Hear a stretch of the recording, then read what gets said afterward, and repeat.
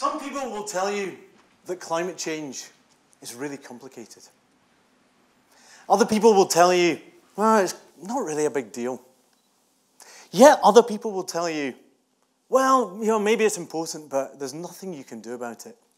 So why bother? Today, on this Earth Day 2018, I invite you to think again about climate change.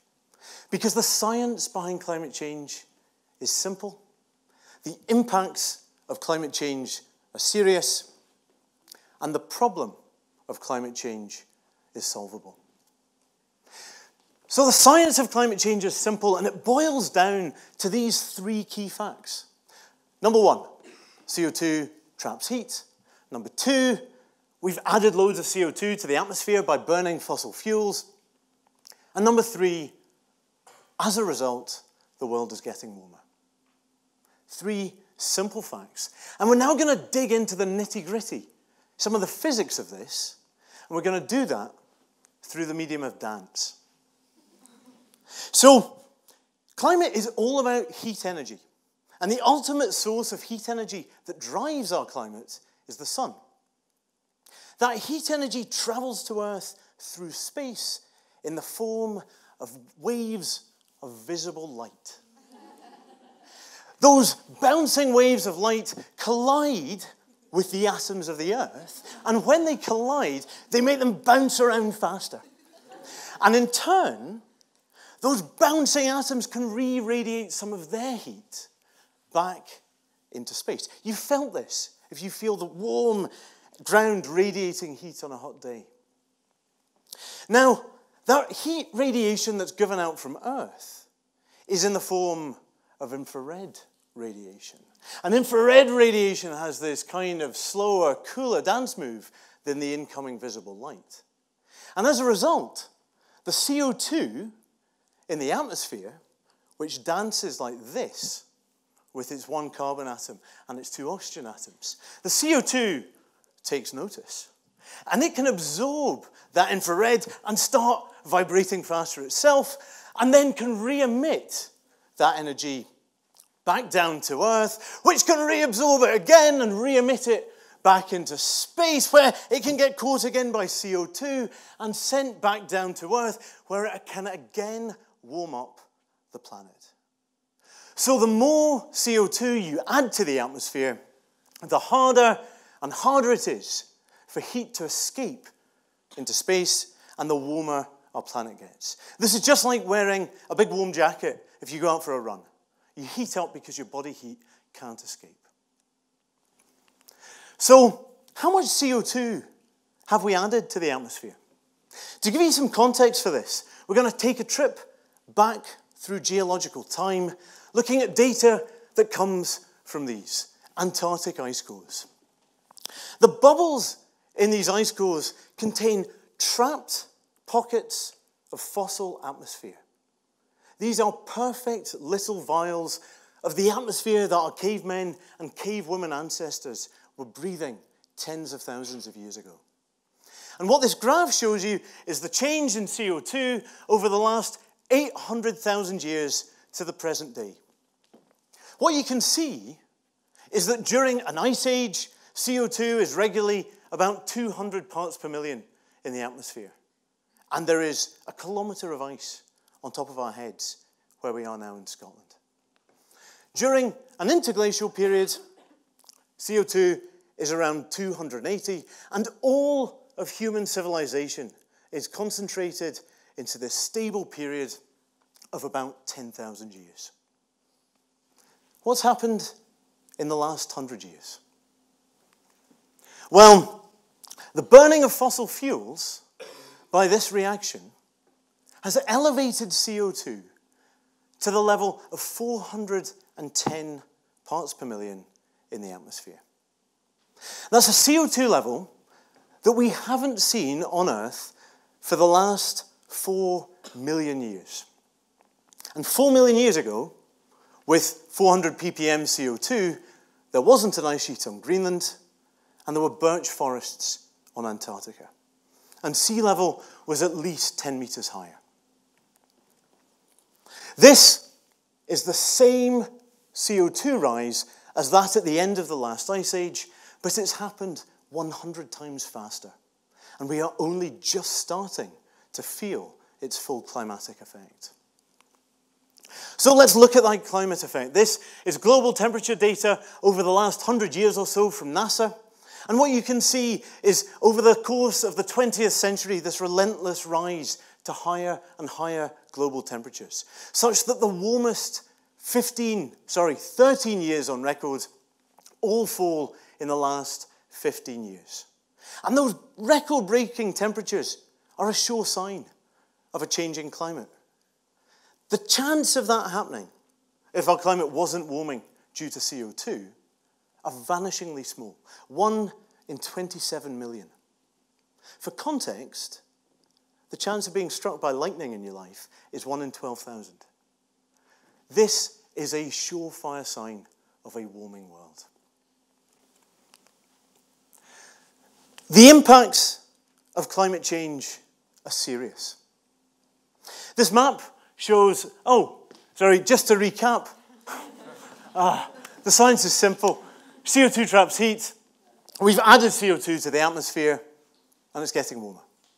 This is uncontroversial. We've known this for more than 100 years. And, as I said, its impacts are serious. So, this animation shows global temperatures over the last 100 years, which, by today, have warmed, on average, by 1 degree Celsius. Now, 1 degree C, that might not sound like all that much, but that temperature change isn't evenly spread across our planet.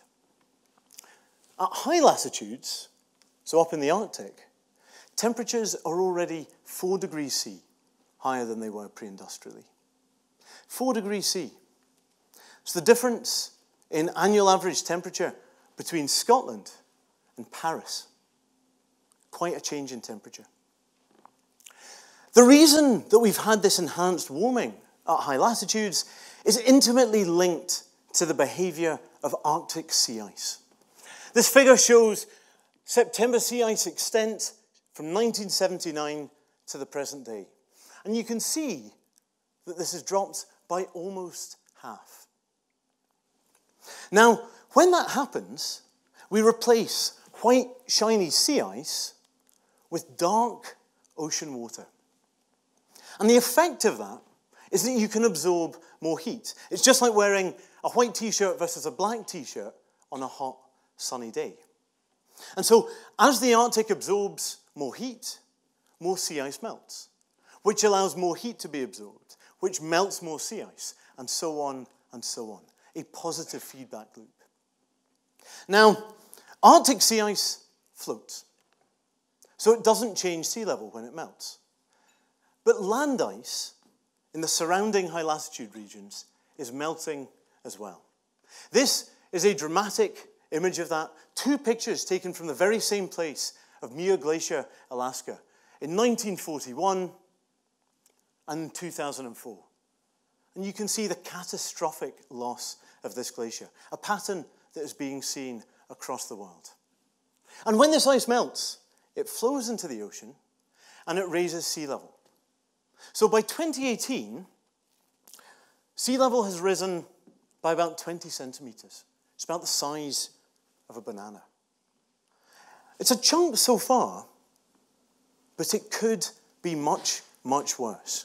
So by 2100, recent estimates predict that if we continue burning CO2 at the rate that we're doing it, we could see 1 meter of sea level rise. Why is that a serious impact? The planet doesn't really care. The planet doesn't really care if sea level is 1 meter higher, but people do. The majority of our major cities lie within a couple of meters of sea level. And so a rising sea level displaces those people. The second impact I want to talk about is that of food production. This is a photo taken from the European heatwave in 2003 of a decimated maize crop. In France in 2003, temperatures were 3.5 degrees Celsius warmer than normal. And as a result, we saw catastrophic loss of wheat, maize, and fruit. But to place that in context of where we're headed, I'm going to show you this figure here. In blue are all of the recorded temperatures between 1900 and 2006. And you can see 2003, that extreme heat wave event, indicated with this arrow. In red, I'm showing you projected temperatures for the year 2090 if we don't dramatically reduce burning fossil fuels and the amount of CO2 in the atmosphere. What this graph is telling us is that about half of these projections lie above that most extreme 2003 value. In other words, there is a 50% chance that summer in 2090 will be the hottest ever recorded, with devastating consequences for how we get our food. And the impact is even more extreme in tropical and subtropical countries. So in France, the chance that summer 2090 was the warmest on record was about 50%, shown as this yellow colour here. But this red colour shows us that for the tropics and subtropics, unless we dramatically reduce the amount of CO2 in the atmosphere, summer 2019 will definitely be the hottest of all time. This, again, is a serious impact of climate change because of the people who live in these places. Already today, there are 1 billion people on our planet malnourished, and 95% of them live in these tropical and subtropical countries. So to recap, the impacts of climate change are serious, and I've given you two examples. First, that rising sea levels will displace people, and second, that food production will be massively disrupted and lead to global hunger. I'm going to have a kid this summer. I'm having a baby at the end of June. And this is not the world that I want that child to inherit. But the good news, and this is the most important part of this talk, is that this problem is solvable. We know how to fix it.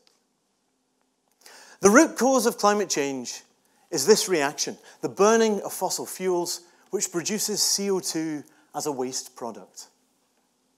To fix climate change, we need a revolution in how we get our energy.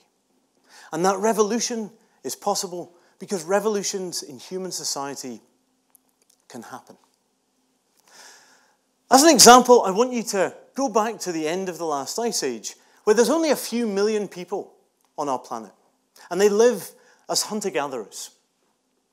And even with just a few million people, we've already driven woolly mammoths to extinction.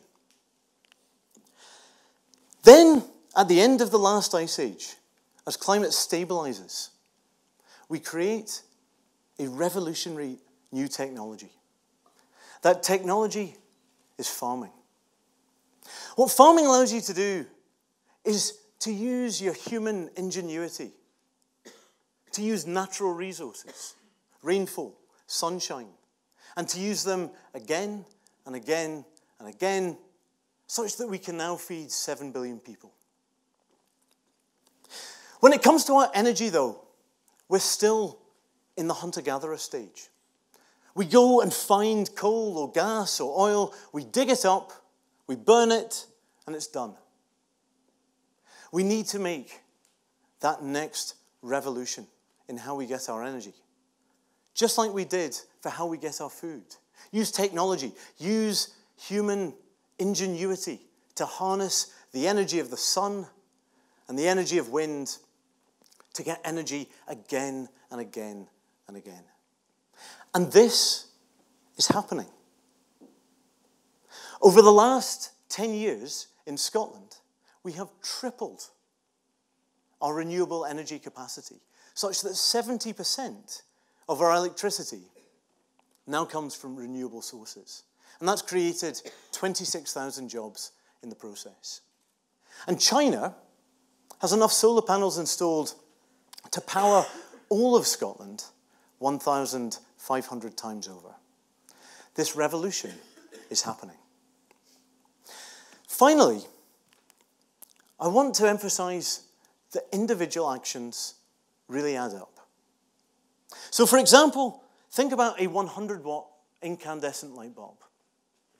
Left on overnight, that light bulb, if produced with electricity from a coal-fired power station, produces about 1.5 kilograms of CO2, and we chuck that unnecessarily into the atmosphere.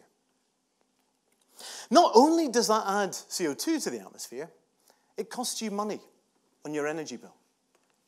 Now let's see how that adds up. So if everyone in the UK started with those 100-watt bulbs and switched them to 15-watt LEDs, in the course of a year, you would save 56 billion kilograms of CO2. That's the equivalent of driving around the circumference of the planet 8 million times. It also saves you money to spend on things that make you happy. For instance, you could buy 4 billion of these delicious fudge donuts. So to finish, some people will tell you that climate change is like an oil tanker with this unstoppable momentum forward that you can't do anything about. And I want to dispel that myth. Because human behavior is more like the behavior of a flock of birds, where the action of one or two individuals can influence the action of the individuals around them. That in turn influences the individuals around them and the individuals around them, and all of a sudden, that whole flock can change direction. Thank you very much.